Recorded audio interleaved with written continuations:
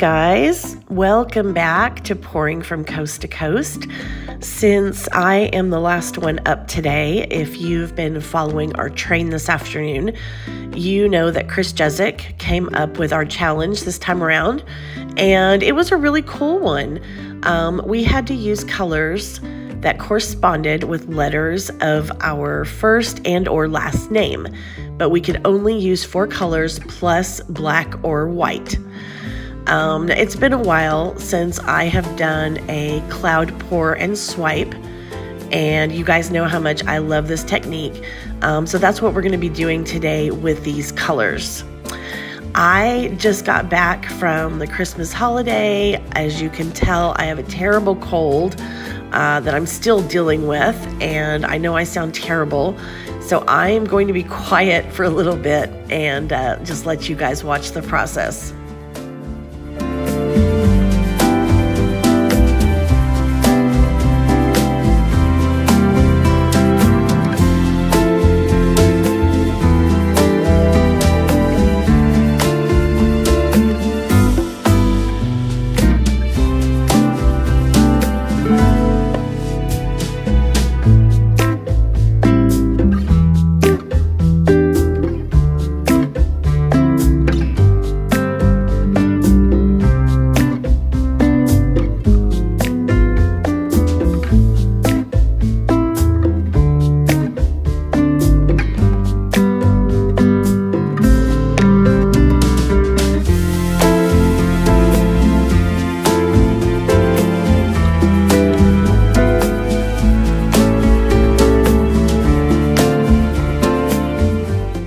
Guys, I'll have the recipes and the ratios in the description, but for this technique, it's really super simple. It is 1 part paint to 3 parts of Floetrol and 1 part of water, and that's it.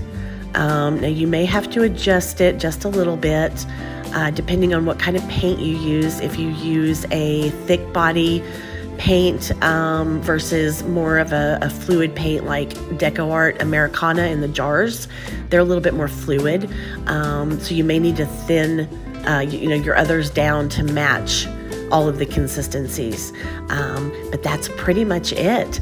You put your puddles down, and when you start swiping, always make sure to swipe the color over the white satin enamel. Don't do it the other way around, or you're not going to get those beautiful cells and pearls and lacing that pops up after your swipe.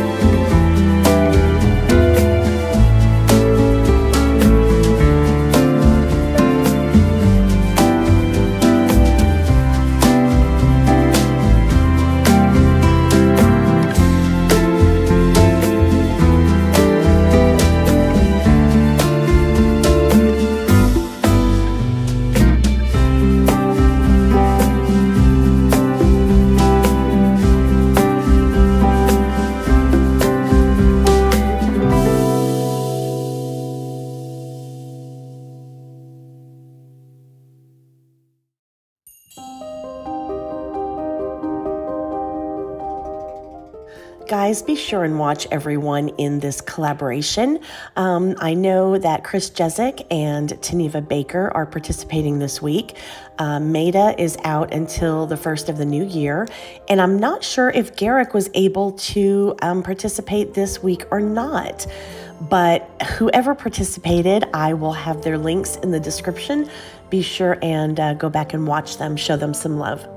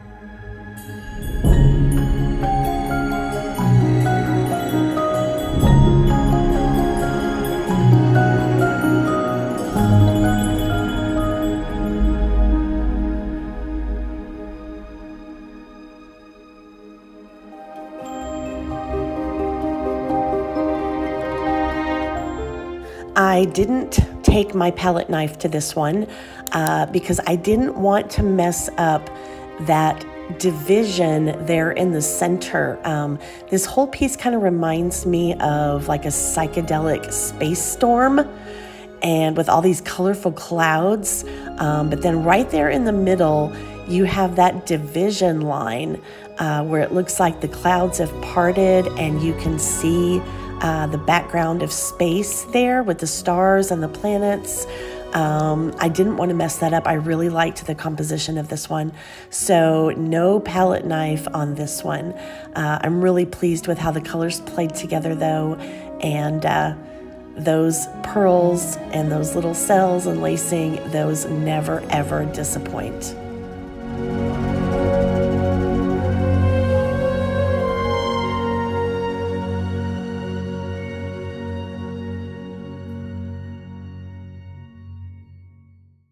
Now, since that piece went so fast, I am going to do another piece. And this is me playing around with translucent pearl coat. I haven't really done a whole lot with the pearl coat. I've played with the translucent base coat, but I wanted to give this a try, and it was a lot of fun, holy moly. But we're going with the same rules. I'm using colors based on the letters of my name. I spray painted this canvas first with some copper and some white, and those are actually colors that I'm using as well. And then there is my translucent pearl base, and I will have the recipe for that in the description as well.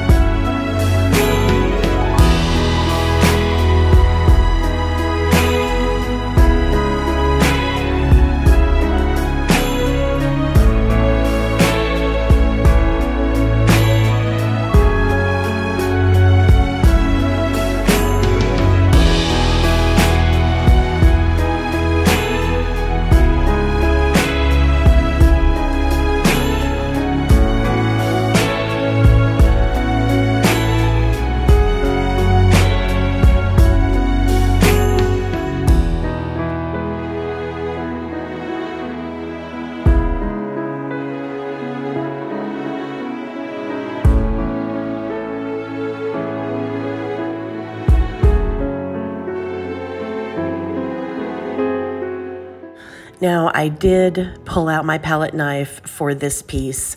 Since we were only allowed to use 4 colors, I felt they needed to be blended just a little bit more. So if you'll notice, when I'm making those indentions, those ribbons, if you will. What I'm doing is I'm taking that palette knife down to the base coat, and kind of cutting through the paint. And when you do that, it allows that pearl base coat to come up and kind of give a cloudy effect amidst the colored paints. So whereas, before we had these big areas of solid color, that blue and that red, allowing that pearl base to come up and kind of blend with the other colors, it gives you a really, really cool effect. And sometimes they're multicolored pearls, sometimes they are just a cloudy effect. But either way, it's much more interesting than just having, two solid colors as your composition.